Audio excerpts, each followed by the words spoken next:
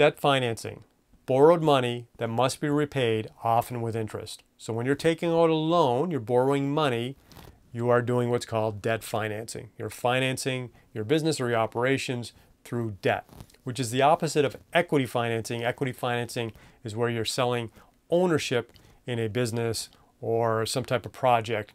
That's equity financing. But debt financing is when you're borrowing something, you have to repay it, and often with interest. BusinessXP is the fastest and most inspiring training ever invented for future business leaders and entrepreneurs. Discover game-based experiential learning at business-xp.com.